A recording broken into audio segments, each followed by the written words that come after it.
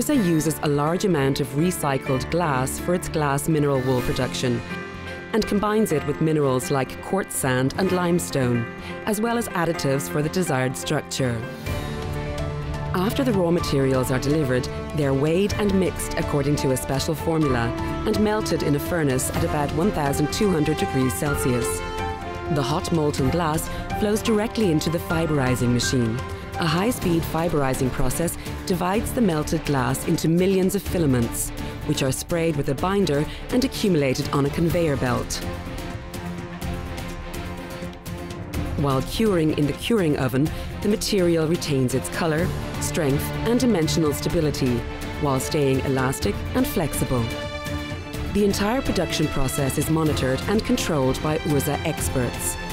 The product is cut to the desired width and length and is provided with the company logo and cut markings.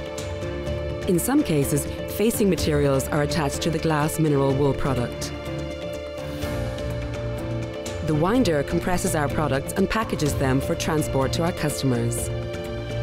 The compressed rolls or plates are then stacked on pallets and wrapped in foil to guarantee a safe journey to their respective destinations. Before our products are sold, our quality inspectors make sure our glass mineral wool rolls and plates have the right thickness, are easy to cut, and above all, flexible enough to fit into any space.